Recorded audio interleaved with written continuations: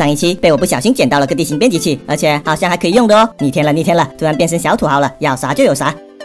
好像可以随心所欲的节奏啊！稍后不是要去打雨蛇神吗？那我就先来搞一些雨林之星乔木，好像只需要9个就能去合成雨林之眼了。钛合金挖的太少了，再来搞一些钛合金，等一下就可以制作各种钛合金产品了。嘿嘿嘿，这才叫做实现钛合金自由啊！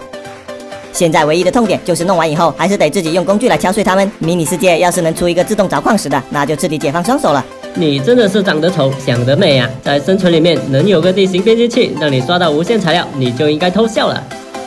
我再来把刚刚弄出来的雨林之星乔木都给敲了拿下，然后刚刚放进去烧制的钛合金应该也烧好了一些吧，咱们也来拿上，这样就可以来制作钛合金创造锤了，还差一些细果木树枝哦。这个好办，反正地形编辑器在手，天下我有，需要的数量不多，随便弄几个格子应该就够用了。欧了，然后还是得人工用斧头来把它们给砍了。还是那句话，要是迷你世界能出个自动砍树机，那就美滋滋了。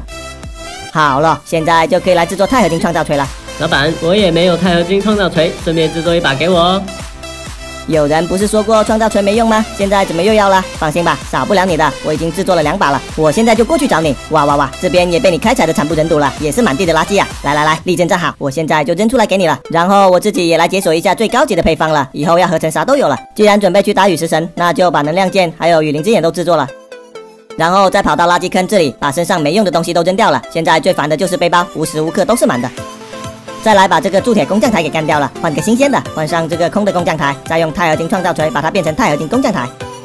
熔炉里的燃料好像不多了，所以我准备用地形编辑器来搞多一些石油块做燃料。哎，好像火山常见的黑凝浆块也挺好用的哦。小伙伴们，你们知道哪种燃料的燃烧寿命是最长的吗？评论区告诉我，下次我就可以试试看了。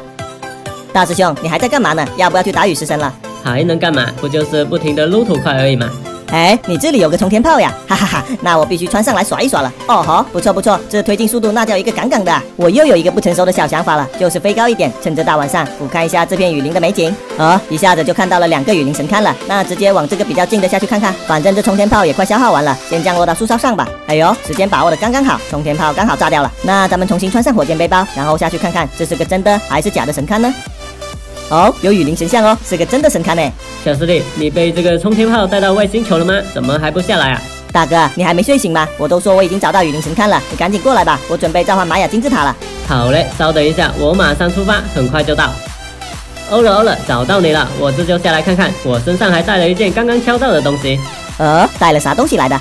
你先别急着召唤哈，我马上把它放出来，就是这座雨林神像了，是不是也能召唤呢？大哥，你是来搞笑的吗？这神像的额头上都有雨林之眼了，你说行不行呢？算了，我来镶嵌上雨林之眼召唤了。